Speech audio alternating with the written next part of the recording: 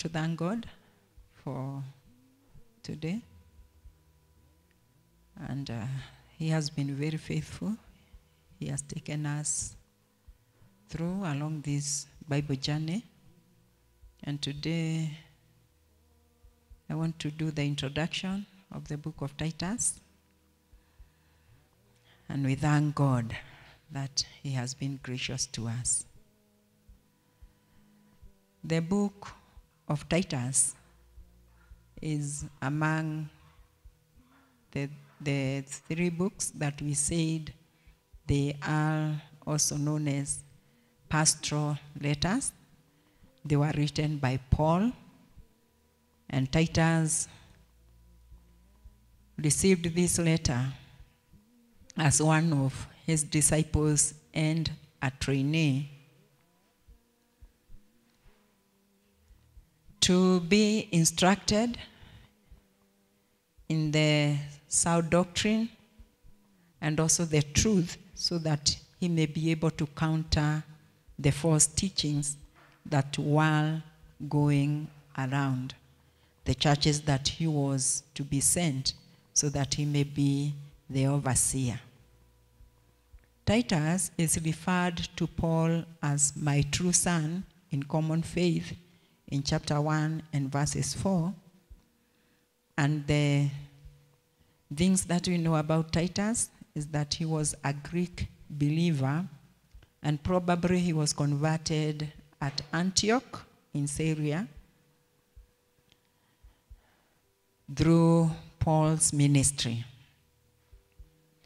At one time, he accompanied Paul and Barnabas to Jerusalem during the Elders' Council as a testimony of God's work to the Gentiles. This you read in Galatians 2, verses 1 to 3, and Galatians 2, verses 16.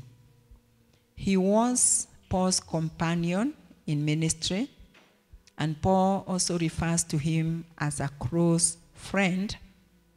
And we see that he was also a special ambassador in different churches to put them in order. And this is found in 2 Corinthians 7, verses 5 to 16. And it also shows us that Titus was a mature believer, as he was sent to Crete as an overseer of those churches in chapter 1 and verses 5. The purpose of this letter was to instruct and also to encourage him as a good leader. The key verse of the book of Titus is chapter 1 and verses 5. And the outline is number 1, the introduction of the book, which is in chapter 1, verses 1 to 4. Number 2, instructions to Titus, which is from chapter 1, verses 5 to chapter 3, verses 11. And in these instructions, there are 4 areas that he was instructed on. A, about the churches, which is in chapter 1, verses 5 to verses 16. B, about individuals, which is in chapter 2, verses 1 to verses 15. C, about the world, which is in chapter 3, verses 1 to 8.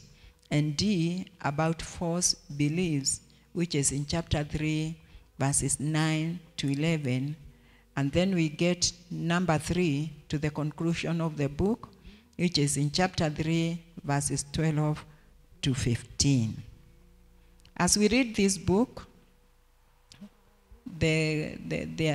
I believe that you'll get new insights, and the main insight of this book is the vision in mentorship.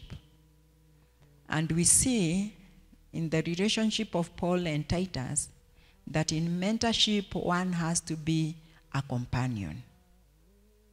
And not only a companion, but a close friend.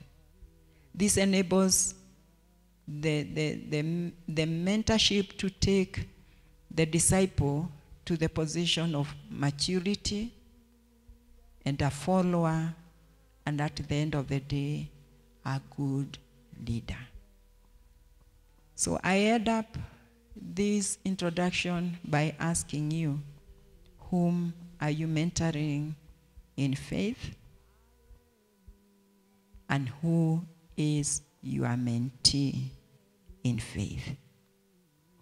Also, another key insight is that a leader should be an example of good character and of good works. And I want to believe that by the end of the book of Titus, each one of us will take their position of leadership. Shalom, and may the Lord God help you as you continue along this Bible